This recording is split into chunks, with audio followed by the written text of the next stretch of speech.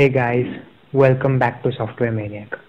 It has been a long time since I posted any video. I'm Mohit Vakharia welcoming you to my channel. Today I'm going to show you how you can use ADB. It's Android Debug Bridge. It's a tutorial how to use it. It's actually a command line tool which is used to operate your Android device from your laptop or PC. It's a very important software. So let's start it. This link will be provided in the description. When you click on this, you will be prompted with wanting to install these things. So just click Y. Y stands for yes. You want to install device drivers, yes. And wait for this. This is the device driver software. Click next on it and the device driver software will also be installed. Click finish. Okay, all is done. Now the folder where ADB is installed, go there. It will normally be installed in local disk C ADB, as you can see it. Now here you have to open the command line prompt. How you can open it?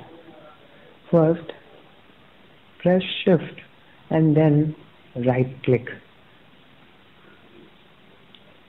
so that then open command window here. ADB.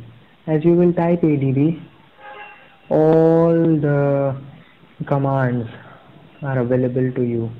These are all the commands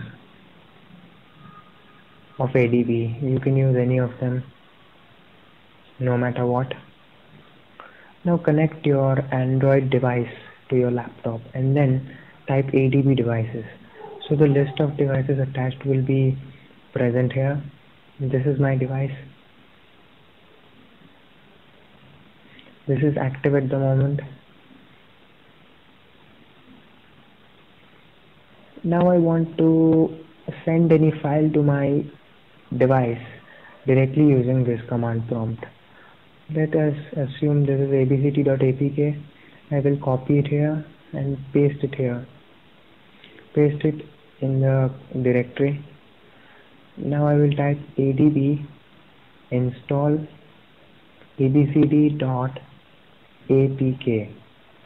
Keep in mind that you need to copy and paste the file in the directory where ADB is available and press enter here.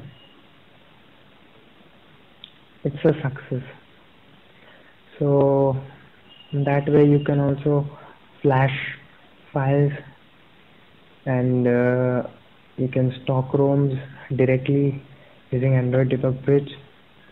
Thank you guys for watching this. Another important thing is you have to connect your mobile in USB debugging mode so that you can transfer data. Thank you.